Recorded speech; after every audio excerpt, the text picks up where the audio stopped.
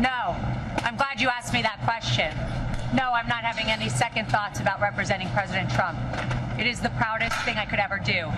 What I am having second thoughts about is the license that I stand here with that the people in there are supposed to have.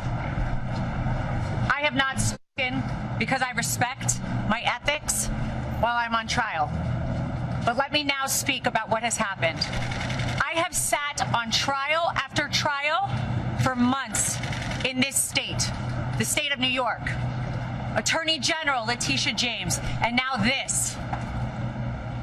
Weeks. Why? Because President Trump is leading in the polls, and now we see what you get in New York. So don't get it twisted, whoever asked me that question. I am so proud to stand with President Trump. But I am not proud to stand with what I saw in that courtroom. Ms. Habba, is the I'm not finished. Let me just finish and I'll take questions, please. Before I walked into court, that judge decided that every single defense President Trump had, we were not allowed to raise in front of the jury. It is in writing, and I encourage the journalists, the real journalists, to take the minute to look at his orders. There was no proof. And I couldn't prove that she didn't bring in the dress. There was no DNA. There was no expert. My experts were denied. Two of them were denied to come in. They didn't let me bring up that Reid Hoffman funded Ms. Kaplan. And you know what we got in there? That my witness, who was her friend, who said that she is a drug addict and the drug addict is herself. That friend, I found out in there, was paid for by Ms. Kaplan's firm, and that is disgusting. That is a violation of everything I stand for, and that is why I stand with Trump.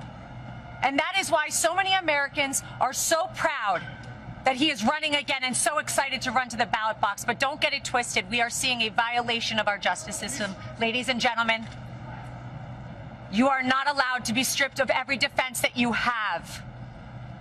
You are not allowed to be told that you can't bring it up.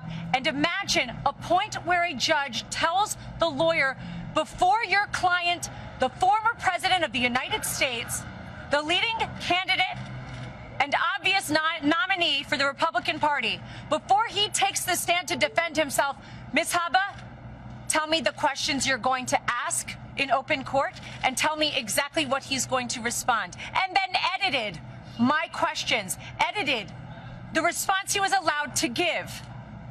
And guess what my client did? He took the stand. He abided by the rules of this corrupt system that I have seen. We will immediately appeal. We will set aside that ridiculous jury. And I just want to remind you all of one thing. I will continue with President Trump to fight for everybody's First Amendment right to speak. Everybody's a right to defend themselves when they are wrongfully accused, and to be able to say, I didn't do it. And to double and triple and quadruple down and say, this is wrong. This is wrong. But we are in the state of New York. We are in a New York jury, and that is why we are seeing these witch hunts, these hoaxes, as he calls them. And this is another one of them. Be brought in New York, in states where they know they will get juries like this. It will not deter us.